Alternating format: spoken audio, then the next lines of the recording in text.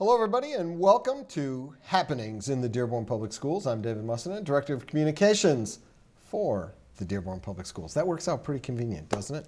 Joining me, as always, is Superintendent Dr. Glenn Maleyko. Dr. Maleyko, Glenn, how you doing? Doing very well, David. Glad to be here. You know, this is exciting. I thought I'd bring this up before we got going with our guest here, but for anyone who may not get enough of us here on our show, and I don't see how anybody could not. I mean, you can watch us on YouTube. I agree. Yeah. But you're actually starting a little something where you can actually catch the superintendent live. And yes. I will be at some of those as well, but mostly it's your gig. You're going to be doing a series of kind of just casual conversations with parents and community members and staff at a couple schools, right? Yeah, so I'm looking forward to that. And again, you're a partner in this, so. But no, it's really just a way to outreach to parents, to staff actually. Okay. So what we're trying to do is go once a month to a different school, and I come in with some information on the strategic plan and some initiatives, but then to be honest, I just allow people to ask questions. You know, maybe they have some concerns, maybe some questions, maybe some issues, whether it be, education at the state level, the district level. And so we had a real good meeting the other day at Fortson.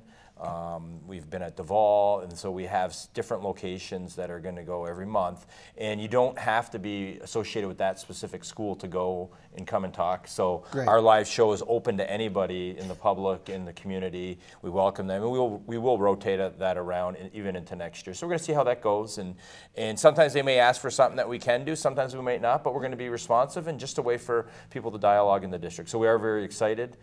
So we are going live. I think we copyrighted it. Yeah, we did. Okay. It is. Right. It's totally. We took care of that. Yeah, exactly. Right. Like Abbott and Costello. So anyway, and you can check out the superintendent's blog where we have a list of the schools up there. Or the district's website as well, where we have a list of upcoming schools for the remainder of this school year. And then, like I said, we'll expand that next year as well. And I think it's a great opportunity for parents to kind of sit down, and not just parents, community members as well, anyone, students, sit down and kind of just talk informal and ask those questions to you that they may not get the opportunity to ask. And again, like you said, so if it's, for example, when it was at Fortson, if you went to William Ford Elementary School, you could have went over to the Fortson one. Yes. Or if you went to Duval, you could go to the Fortson. It doesn't matter. It's open to everybody at all times. And I know for the parents there'll be refreshments and things there too. Great. So, awesome. Well, today we're going to talk about, and some people may get the idea that we're branching out into home improvement because we're talking about restorative practices. But unlike HGTV, we are not going to be tearing down houses here. Restorative practices is actually something that takes place in all of our schools, and we've got a couple experts joining us today, Dr. Violet Souweidane and Dr. Darryl Warner. Thank you both for joining us. Appreciate it. Good afternoon. Thank you for having us. So, yeah, absolutely. So although we're not talking about today, it would be a good spin-off show, though. It would be. It wouldn't be bad. I do have a hard hat. Can we recruit you? Can you? Oh, you guys? My goodness. Not me. So anyway, we're here for restorative practices. So Dr. Souweidane, what is restorative practices as we're speaking to the public here for the show? You know, can you explain what it is and what we're trying to do with it? Well, I mean, this is something that we as a district started looking at years ago. And it's a way of having students take ownership for their behavior. When a harm is committed, restorative practices is looking at the student as a person who can repair the harm. Okay. You know, as opposed to punishing a student, you're repairing the harm. And then even aside from that, it's a way of building community within a classroom. Where teachers and students can interact and get to know each other on a level where there's a sense of community and a sense of responsibility for each other. And Dr. Warner, I know, so you're involved as well. Can you, what is your position within this? And I know Dr. Souweidane, maybe both of you can kind of chime in as to what your role in the district is now. We both work this particular school year as the Student Empowerment Facilitators for the district. Okay. I've been assigned to 4 schools. She's assigned to 4 schools, and actually most of my work is here at Dearborn High School, and then I also work at River Oaks and Whitmore Bowles and Woodworth Middle School. And as Dr. Souweidane had indicated, we're working closely with teachers and with students to help repair relationships with students and their teachers, and when there's conflict in classrooms. And it's really had a pretty, I think we're on a roll, to be honest with you, in terms of moving it forward, getting it moving, and getting people on board. We have a lot of training going on in the district. March 29th through the 31st, we have train the trainers coming up, with several people being selected to train throughout the district. And the more people that learn about it, the more people that will be trained, will continue to grow restorative practice through the district, and hopefully we'll be at 4 more schools or 8 more schools in years to come. And I know it's part of the district's strategic plan for moving on this initiative to help our students reduce suspensions. I was actually at one of the trainings earlier in the year at Stout, where you had a facilitator that came in. You were both there. So what did that entail over? It was several days, and we actually had the Dearborn Police were part of that, some of the training, if I recall. Go ahead, please. So that was an extensive 4-day training, and we had, I think, about 40 people there. There were, you know, social workers, teachers, responsibility room professionals. So we had a spectrum of professionals in that room, and what that entailed was, you know, restorative isn't just looking at reducing suspensions, but it's really looking at building community and helping students become critical thinkers, so that, you know, if you were to do something in the classroom that you shouldn't have done, my response shouldn't be, well, okay, now you're out of the classroom and we're sending you home. But it should be, you know, where possibly the whole classroom might sit down together and say, how did this affect my learning? You know, your behavior. And then you can talk about how your behavior affected others and what you were going to do to make things better for the whole community. So in that 4 days, we were going through each of these steps of, you know, how do you build community? How do you respond to positive and negative behavior? How do you help students take initiative and take charge? As well as, you know, if there's a suspension, when a student comes back, having conferences so that the student is ready to come back to the classroom and feel welcomed in the classroom. And, you know, if it was a conflict with another student, then getting those 2 students together and making sure that that's been resolved. Because sometimes if you suspend and the student comes back and there isn't dialogue between all parties, then things tend to fester and they may blow up even bigger than they did the first time. So covering all of those things is what we're focused on. Yeah, and, you know, to add on to that, going through the training, major emphasis was that restorative practice is not a program. This is not something which just going to come in the form of a textbook or a program per se, but more a philosophical way of how to interact with students, how to embrace each other and understand that, hey, we may have a conflict, but we can come back and resolve that conflict. Because as you know, our teachers have a very important role when working with 29 to 30 students in the classroom, and they may have 2 or 3 that may be running amok, if you will. And we then take that student and that teacher and repair that relationship so those students can go back in the classroom, teacher can do what they can do, everyone's back to learning. May not be fast, it takes some time. Right. And we learned that through that training back in September. And it can be tedious, but it's definitely worth the work. So it's more about a change in culture within Absolutely. the school, Definitely. not so, like you said, not Definitely. just a program. That's right. Implement this, follow steps A, B, C, That's D. right. This is really changing that culture. Absolutely. That's right. And I think that what's important about this, and what I think is important for people to understand, is that, you know, this isn't something unique to Dearborn. You can probably walk into any school in any district in the United States, and you can find those 2 or 3 students. That's right. Who are creating those problems in that classroom. That's right. On a repeated basis. That's right. And just sending those kids out of the classroom, what good is that doing them? I mean, we're here to educate kids, That's not right. have them sit in the office, you know, for the day. And so if we can't get over that hump and figure out why they're doing that behavior, That's right. then we're just, the problem's going to continue. So this is really about building that culture to stop that problem and resolve what those issues are in the classroom and help those students so they can be back in the classroom learning. Well, and I think, one other thing it does is it helps students learn to communicate. I mean, just yesterday I walked in and a student had an issue with someone before school started. It was in the breakfast. They were having breakfast. And so he hadn't started it, but it was an issue.